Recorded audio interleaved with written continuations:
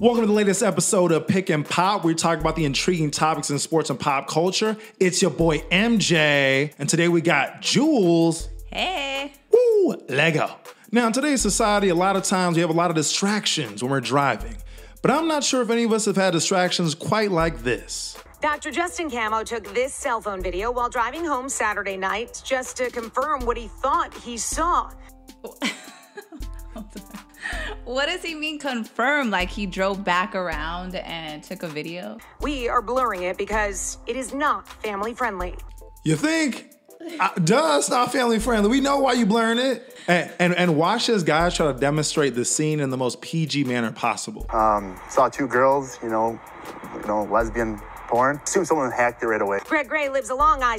What's up with your boy's outfit right here, okay? We're in Auburn Hills, Michigan, and your boy looks like he's about to go to a luau in Hawaii. He's ready for a vacation. You kind of see people started to break a lot behind me because I think they were doing the same thing, like a double take. You don't see that every day. No. It is not something you see every day. Her facial expressions are the best. Where did you find this lady? No. It is not something you see every day. Wait, but what would happen if this happened in LA? Because it's already dangerous driving in LA. Like, can you imagine if this billboard was somewhere off the 101 or the 405? I mean, that's what I think is funny though. Like, porn is free. Like, it's not hard to find porn. So the fact that people have this kind of reaction, it just tells you like sex sells no matter what. Like, people have access to porn. I think it's just more like the fact that you're just not used to seeing porn on an actual digital billboard. Subscribe to Matthew Jordan Presents. Now, we've all experienced layovers at airports and we wish there was something we could do. We wish there was something more entertaining, some games. But I don't think we've ever had entertainment quite like this. Man, y'all got this catering car just doing donuts and this ghost around the whip while doing donuts. How is that possible? Is it like the gas got stuck? What's going on here? Wait, what is in there? That's all the food for the flight. And it's just doing donuts. Is somebody driving it? No one's in it. Nobody's in there? No one's in it.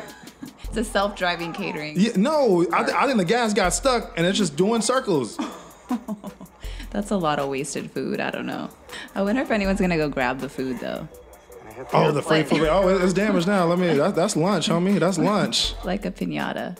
Yo, catering cart piñata. Hey. Hit the airplane, here it goes. They're like cheering this on. They're like, hit the airplane, here it goes. Boom. There we go. That's how you do it. That was like Madden's greatest hits. Yeah, I feel like I'm watching some kind of fight. I don't know. No, that's what's like the best part of this video are all the comments where the people are like, oh my God, there it goes. Oh God, like we're watching some type of football game at an airport. That's how you know these cats are bored.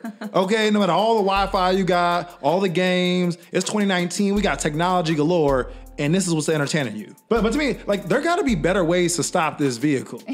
Like, than just to demolish it. Wait, but does somebody drive the car usually, or like? Yeah, I think someone drives it. So did they just hop out the car? Or what happened? Where did they go? That's a great point. Now, we all know that dog is man's best friend, but sometimes you never know how much we value a dog's life until it escapes into some camel area. And the only way to make sure that your dog escapes the clutches of the camel is to bite on the camel's testicles. This is the only camel in Iberville Parish, and I'm sure this is the only camel that ever been bitten by a human on his testicle. How do you know that, sir? Yeah. I'm pretty sure it's the only camel that's ever been bitten. Yo, he sounded a little too proud and excited to deliver that news. He's like, that's the only camel ever built past that has been bitten on his testicles. Like, bro, where they find you from? Like, you got Foghorn Leghorn in Louisiana? What's Foghorn Leghorn? The one, it's a large rooster chicken from Looney Tunes. It's like, I said, boy.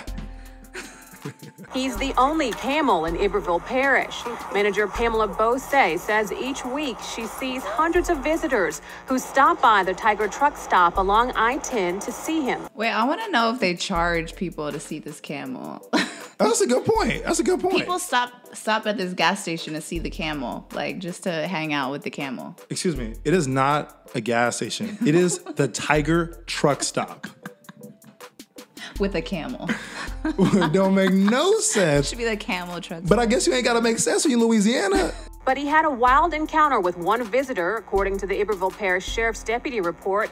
A Florida woman, 68-year-old Gloria Lancaster, was chasing after her hearing-impaired dog when she followed it into the camel's enclosure. You can't make this stuff up. She said she was chasing after her hearing-impaired dog. What?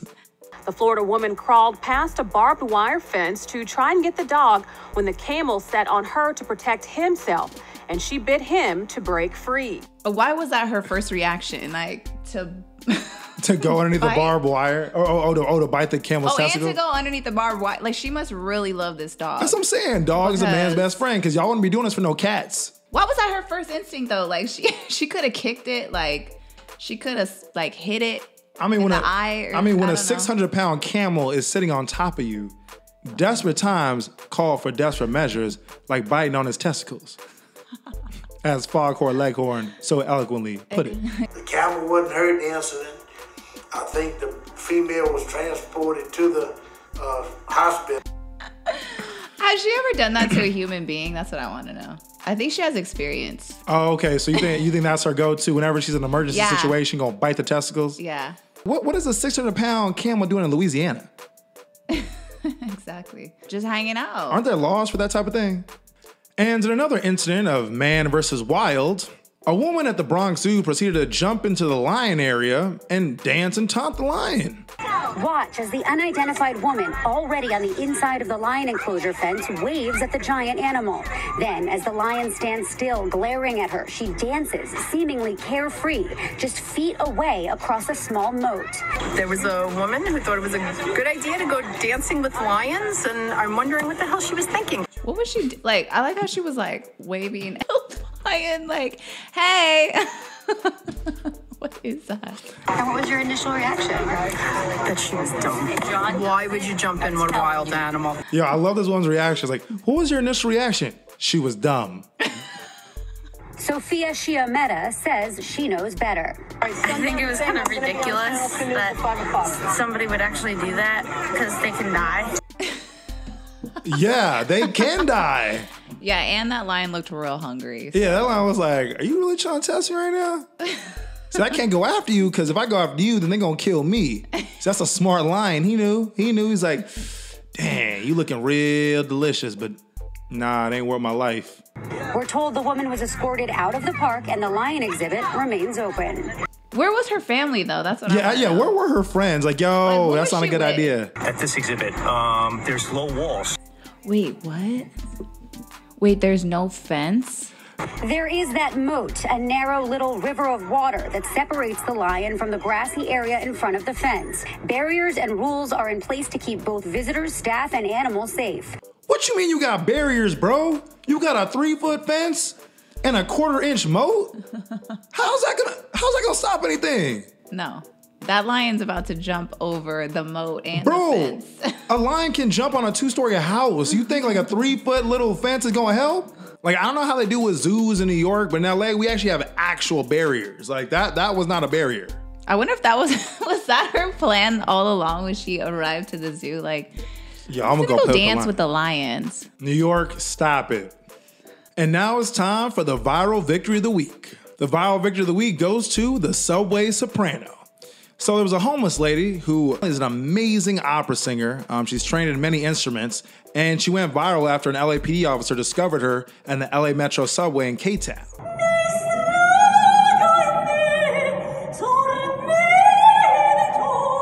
Oh my God, I'm gonna start crying.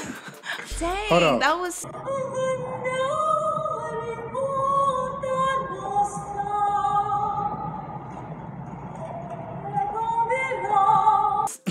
I know that was beautiful, but like I had to take a moment to see like, yo, she was in the zone, but then she was like, hold up. Let me not miss my train. Hold up. Is that the purple? Is it the purple going to Union Station?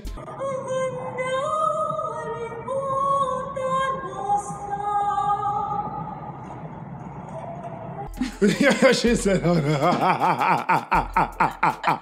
She was like, wait, hold on. Like, I know I'm trying to go viral, but hold on, I got to catch my train, homie. I need to catch this train. This is the last one of the night, bro.